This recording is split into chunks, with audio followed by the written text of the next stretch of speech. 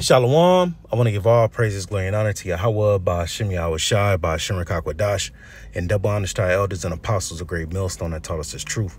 Peace, love, and salutations to the hopeful like Akim that's teaching and preaching this truth with all righteousness and sincerity. This is Yahweh. Today's lesson is entitled, Israelites will have slaves in the kingdom of heaven, and Lord willing be edified through the spirit and power of Yahweh, Ba'ashem Yahushai, which are the true names of the Heavenly Father and His only begotten Son. And as always, the sit-downs, the lessons, the street speaking is for the remnant, the elect, the Israel of the Most High to use the gospel preached. So Israelites will have slaves in the kingdom of heaven, which the kingdom of heaven is rulership of the Israelites in earth, starting off with our Lord Yahushai, which is, it's his kingdom, but pursuant to Romans, the 8th chapter, we're joint heirs with the Lord Yahushai. So whatever he gets, we'll be joint heirs with that, every man in his rightful order. All right. So we will have slaves in the kingdom of heaven. Now, let's go ahead and set the stage with it being the actual kingdom or a empire for the Israelites to rule. And it'll be a worldwide rulership. OK, this is Revelation chapter 5. I start at verse 8. It says, and when he had taken the book, which this book represents the scriptures that we have today, the 4 beasts and the 24 elders fell down before the Lamb, which represents our Lord Yahushai, the sacrificial lamb for the children of Israel, having every one of them harps and golden vials full of odors, which are the prayers of the saints. And that's another thing. I want to make sure you're pushing the vibration of prayer. All right, our prayers is as incense before the throne of the Most High. And as it is written in Ecclesiastes, the 35th chapter, a righteous man's prayer pierces the clouds. All right. So our prayers to get straight to the Most High. Verse 9. And they sung a new song saying, thou art worthy to take the book and open the seals thereof. The seals is the secrets and the mysteries. And by Yahushai playing his part in the Most High's movie, him finishing the course enabled, the secrets and the mysteries to be revealed through Yahushai, through the Heavenly Father. And those secrets and mysteries pertaining to the things that's written in the scripts will be given to his men. All right. And we believe wholeheartedly that, it starts off with our elders and apostles of great millstone. It says, for thou wast slain and hast redeemed us. The us is the Israelites, to the Most High by thy blood out of every kindred and tongue and people and nation. So Israelites will be delivered. All right, the elect, everything is about the elect, the remnant, the Israel, the Most High. The elect will be delivered out of every kindred, tongue, and people and nation. Pursuant to Deuteronomy, the 28th chapter, the 64th verse speaks about Israelites being scattered. All right, even during the time of the diaspora. All right, you had the southern kingdom, Israelites, being scattered all into the neighboring countries in what they call the Middle East, which predominantly the Israelites fled into the interiors of Africa, but you had Israelites scattered. Even Acts, the 2nd chapter, speaks about Jews out of every nation coming, to keep the Feast of Tabernacle. The Pentecost. All right, so Israelites are scattered. All right, it says, and has made us unto our power kings and priests, and we shall reign on the earth.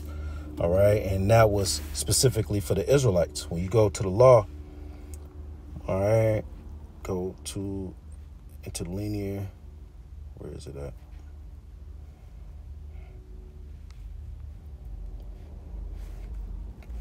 I'm trying to get, when you go to, let's see, not there. Go to cross references real quick. Making us kings and priests, that was allotted specifically to the Israelites. This is Exodus chapter, you see it there, Exodus chapter 19, verse 6, and ye shall be unto me a kingdom of priests and a holy nation. These are the words which thou shalt speak unto the children of Israel. So with Revelation, the 5th chapter, all right, we're speaking about, let's go back, where it speaks about, in the 10th verse, has made unto us, Salaki has made us unto our power kings and priests, and we shall reign on the earth. That's speaking specifically to the Israelites. All right. So the kingdom of heaven will be rulership. in the earth. And then when you go here to the second chapter in Revelation, Revelation 20.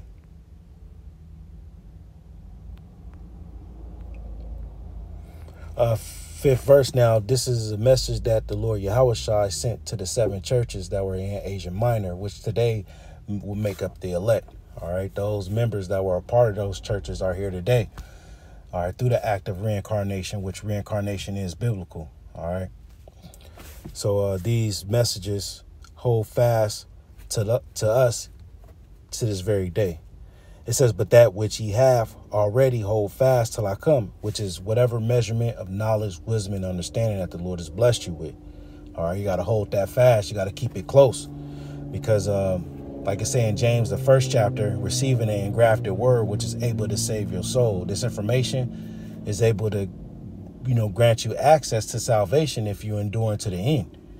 Ultimately, if you predestinated from the foundation of the world to receive mercy and salvation in the latter days, all right, it's all about predestination. But the Lord Yahushua did say a tree may be known by its fruit. So the elect will produce particular fruits about them concerning their faith. All right, so that which you have, hold fast till I come. You teaching, you preaching, you on the highways and the byways, you edifying. You amongst the brothers, you got to hold that fast, enduring to the end. And he that overcometh, which this word overcometh, meaning to get the victory. All right. And keepeth my works unto the end. It's about enduring unto the end. It says, to him will I give power over the nations. All right. So you finish your course, man, you'll get power over the nations. It says, and he shall rule them. All right. And that's including the people in these nations. OK, we're going to, certain men is going to get, certain lands to rule, so on and so forth. And, we're going to rule over the nations. And the law, the statutes and commandments, that's going to be the knowledge and wisdom and understanding that is going to be pushed forth in our kingdom. That's going to be the righteousness. It says, and he shall rule them with a rod of iron, as the vessels of a potter shall they be broken to shivers, even as I received of my Father. So here in the kingdom, men are going to get authority to rule over nations. And as it says there, as a vessel of potter shall they be broken in pieces. That's if they get out of line. Because once again, the law, the statutes and commandments, that's going to be the beacon of light in the kingdom. And if these nations don't follow after our rule, then there's going to be particular consequences. So that's why there'll be like vessels of a potter broken to shivers, because if they get out of line, they're going to get judged. It says, I will give him the morning star, which is just this information. All right. He that have an ear, let him hear what the Spirit saith unto the churches. All right. So that's rulership. Now, when you go here to Psalm, the 2nd chapter, which Psalm, the 2nd chapter, parts of Psalm, the 2nd chapter, and parts of Revelation, the 2nd chapter link up. So this is Psalm chapter 2, verse 6. It says, yet have I set my king upon my holy hill of Zion. That's talking about our Lord Yahushua. All right. I believe he even say in Revelation, speaking about Yahushua standing upon Mount Zion. I want to say it's the 14th. Let me see something real quick. Revelation 14:1. And I looked, and lo, a lamb stood on Mount Zion, and him 144,000 having his father's name written in their foreheads. Now, the father's name is Yahweh, and it's through his son Yahushua is how we got the connection. Now, when you read this particular verse in other translations, it speaks about the father's and the son's name written in their foreheads, which just basically means, we're programmed through the Spirit to have the names of the Most High. But it says the Lamb stood on Mount Zion, right? Which Mount Zion is a title for the Israelites. But back in Psalm 2 and 6, yet have I set my king upon my holy hill of Zion. So this is our Lord Yahushua. I will decree the decree. The Lord have said unto me, thou art my son. This day have I begotten thee. And we can read that in Matthew. Matthew the 17th chapter for sure. And I want to say Matthew the 4th chapter. Verse 8, ask of me and I shall give thee the heathen for thy inheritance. All right, the actual heathen. In the utmost parts of the earth for thy possessions, rulership in the earth. Now, as I was mentioning earlier, parts of Psalm, the 2nd chapter, and parts of Revelation, the 2nd chapter, link up. And we're pretty much reading the same thing that we were reading in Revelation, the 2nd chapter, starting from the 25th verse on down. Verse 9, thou shalt break them with a rod of iron. Thou shalt dash them in pieces like a potter's vessel. So when these nations get out of line, there's going to be particular judgments. All right. Be wise now, therefore, O ye kings, be instructed, ye judges of the earth, which the kings of the earth, starting off with Esau, Edom, they're not being wise. They abhor the teachings of Yahushua. All right. They abhor the righteousness of the Heavenly Father. So they got to get judged. It says, serve Yahweh with fear and rejoice with trembling. The nations don't do that. All right. Kiss the Son, lest he be angry, which means pay homage. It says, and ye perish from the way when his wrath is kindled, but little blessed are they that put their trust in him, which the elect will put their trust in the Lord Yahushua, and they put their trust in the Lord Yahushua by believing in the things that's written in the scripts. Okay.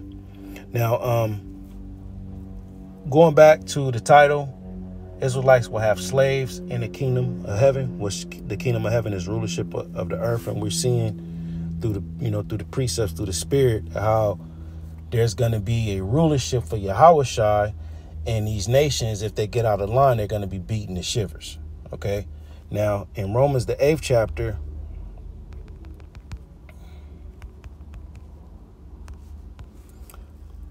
which the book of Romans was an epistle that Apostle Paul wrote to the Israelites that were scattered in Rome.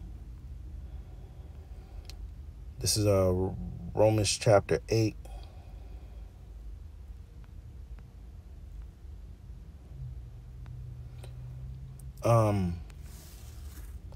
And 16, the Spirit itself beareth witness with our spirit that we are the children of the Most High. Yeah. So we don't need no 21, 23andMe.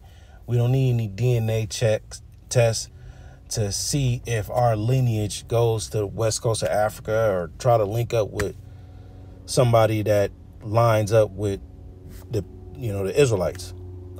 The Spirit, which is this information, it bears witness with our spirit that we're the children of the Most High. Okay, that's how we know that we're Israelites, because our spirit bears witness with this information. Verse 17, and if children, then heirs, heirs of the Most High, and joint heirs with Yahushua. So if be that we suffer with him, that we may also be glorified. And every brother got to bear his cross. Every brother got to deal with the trials and tribulations that comes with serving the Lord. And once again, if you endure to the end, you'll be glorified with the Lord Yahushua when he make his return. But the point is, we're joint heirs with the Lord Yahushua. The Israelites are joint heirs with the Lord Yahushua. So now, when we go here to the prophecies, let's go here to Jeremiah 30. Jeremiah, he was a Levite. He was on the scene during the time of the kings, leading up to the Neo-Babylonian Empire. And here in Jeremiah 30, they have entitled it Deliverance from Captivity Promised. So when we go here to Jeremiah 30 and 7, says, alas, for that day is great, so that none is like it. It is even the time of Jacob's trouble, but he shall be saved out of it. All right. We always speak about this time of tribulation that we're slowly approaching. We're seeing how things is being set up by the global elites. They're allowing the immigration.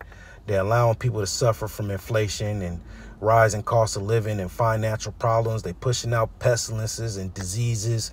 It's causing a lot of, problems in the inner cities with, these migrants coming over here, taking up and using their resources. Gas is high, rent is high, You know, people's going to burst soon. You know, it's going to be all out chaos in these cities, you know.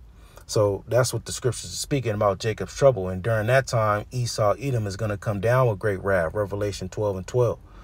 All right. And the people that's going to be leaning upon this system and trusting in this system, once they notice that everything was lost, Esau is going to come with a remedy, which is the MOTB, the implantable technology that you buy and sell with.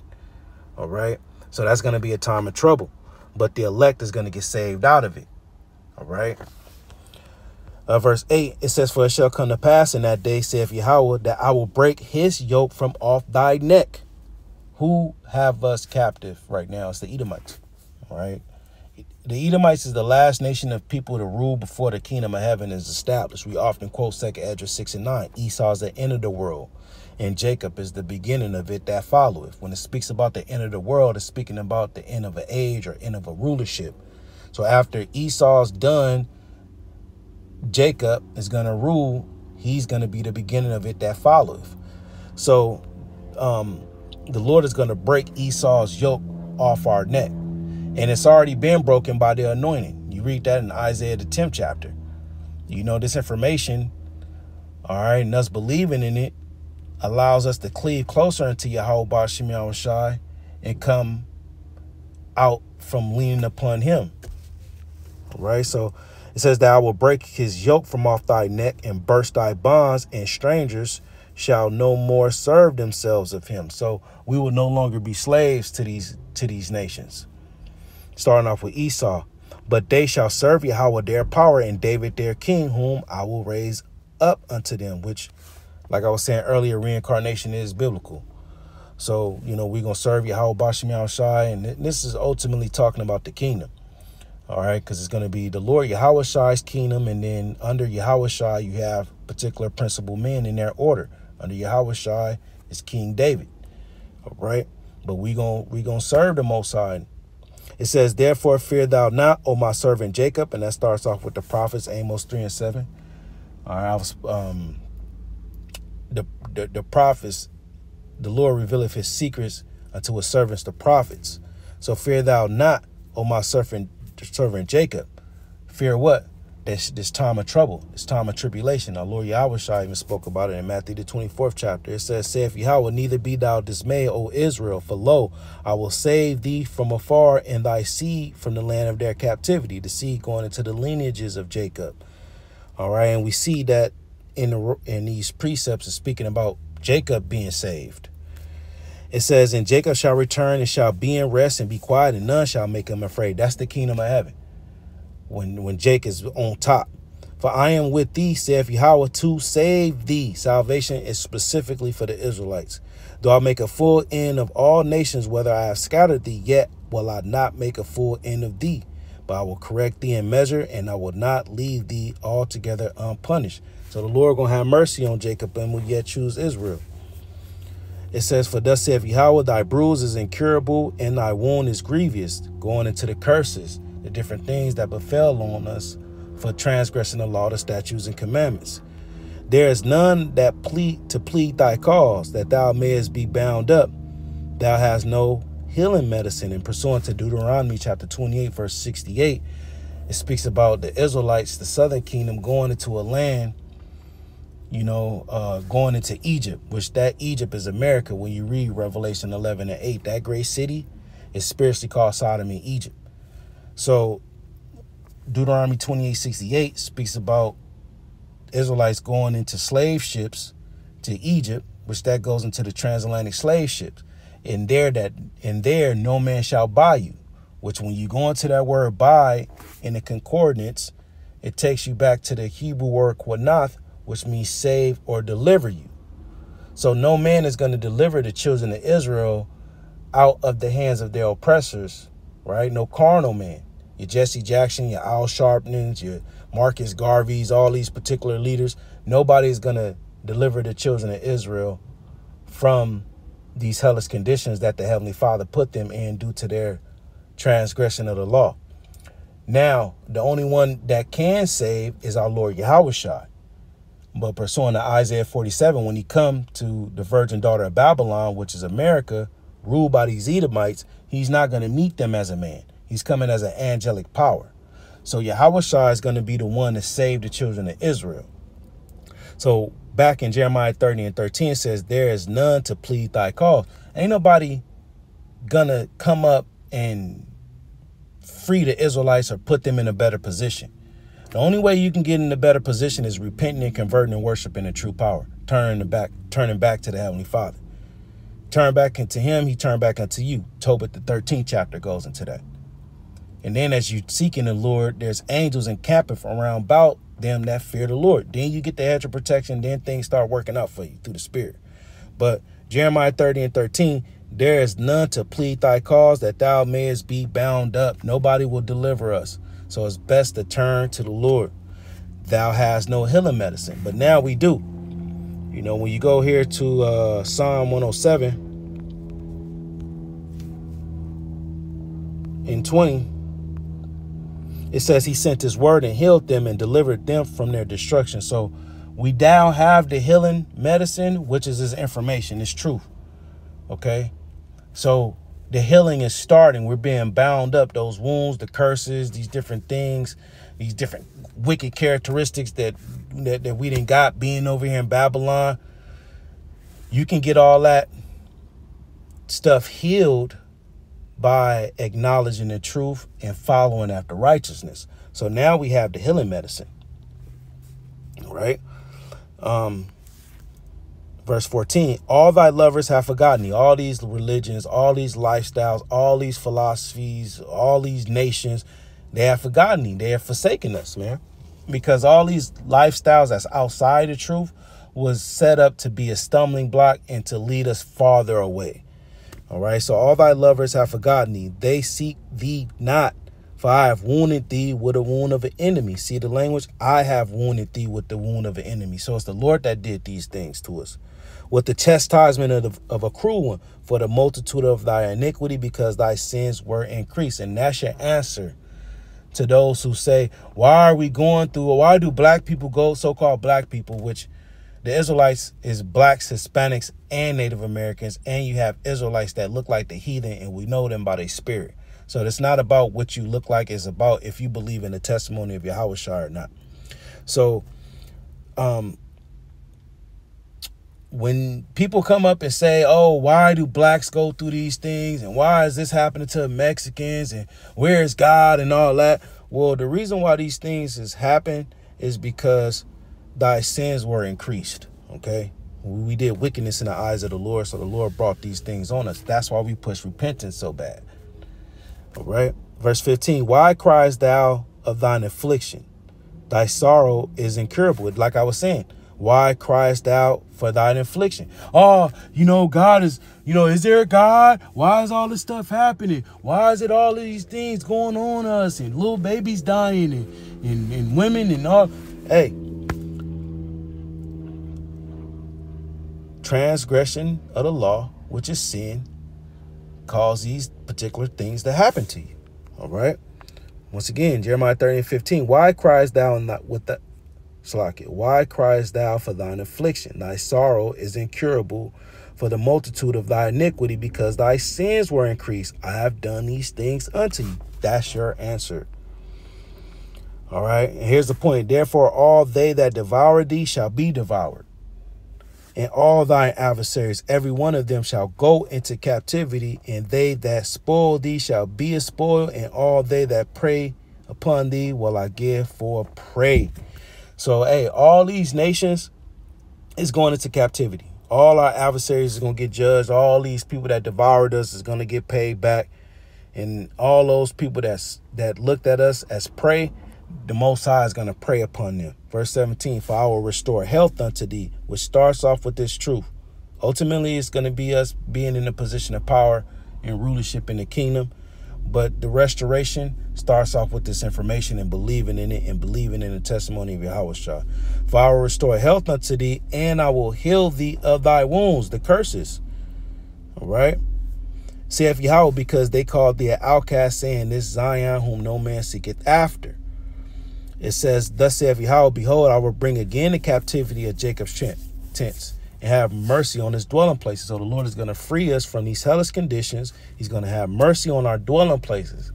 Isaiah 60 speaks about the building back up of the kingdom of Israel, of the land. And the city shall be builded upon her own heap, and the palaces shall remain after the manner thereof. So the Lord is going to build up the kingdom of heaven. Build up Israel.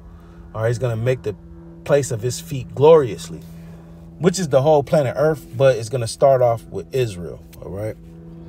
Verse 19, and out of them shall proceed thanksgiving and the voice of them that make merry. All right, so we're going to be rejoicing in the kingdom. We're going to be happy. And I will multiply them, and they shall not be few. Sex will be in the kingdom. Most High is going to multiply us. One man shall become 1,000.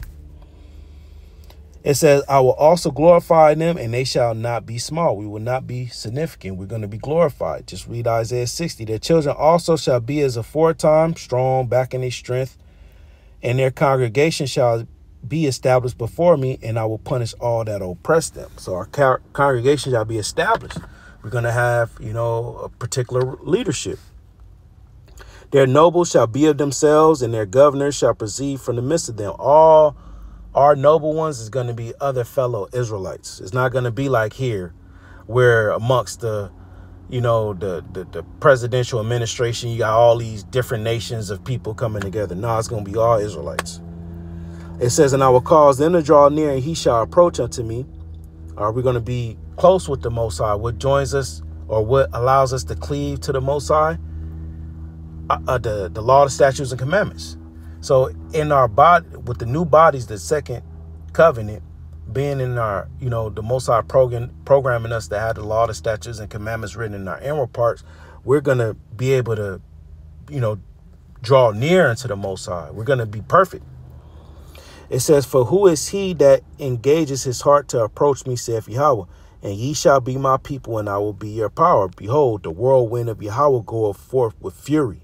Talking about the aircrafts of the Lord. A continual whirlwind, because they spin. It shall fall with pain upon the head of the wicked. The noble elites, the ruling class elites of Esau. Most High is going to visit this place with aircraft.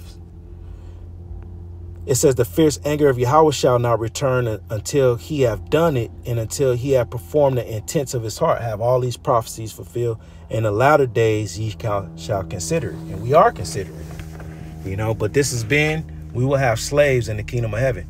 Lord willing, we are edified through the spirit and power of Yahweh Bashim Yahushua, the true names of the Heavenly Father and his only begotten Son.